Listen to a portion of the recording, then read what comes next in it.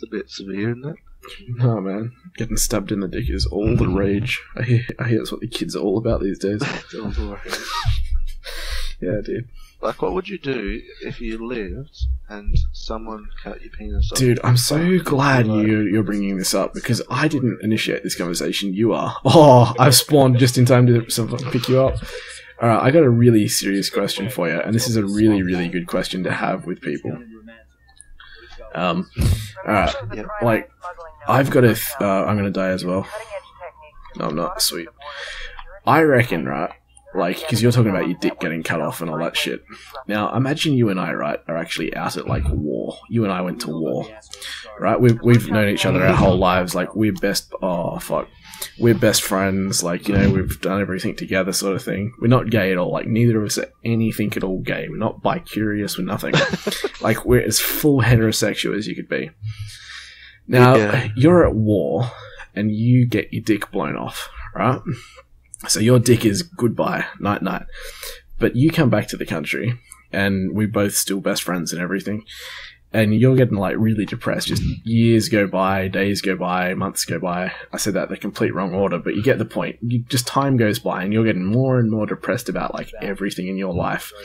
And I'm like, dude, why are you so upset? And you're like, man, I just don't have a dick anymore. Prosthetics don't work. Your missus isn't happy with you anymore because she's like, it's not because you can't please her still. You can still please her, but you just don't have your dick. Like, your dick's gone.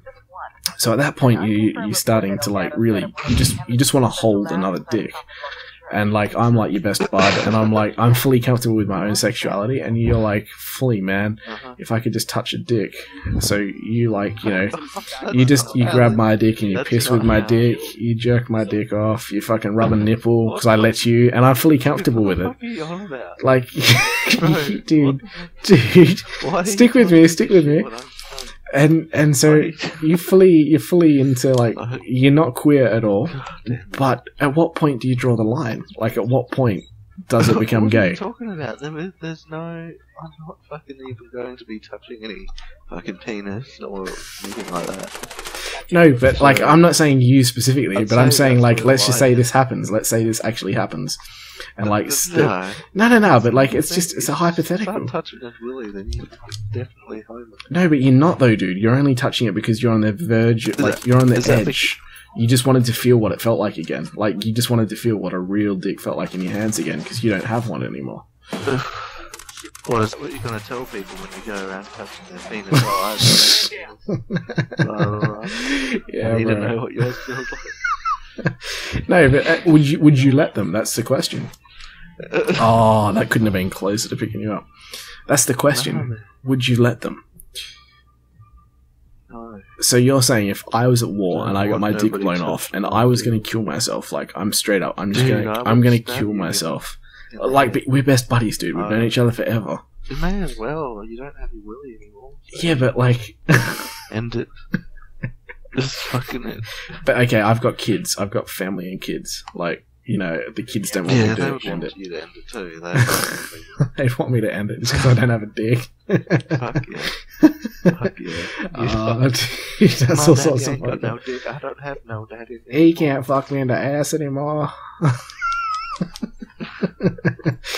Oh, dude, what is this even? Because it's just too embarrassing for them. Like, one day in school, everyone will be oh, dude, that's a bug. Like, your mum and your dad. This is how you were born. Your mum and your dad, like, he put his doodle in your mummy's thingy, and then you'll be looking at that picture. Choice. You'll be looking at that picture,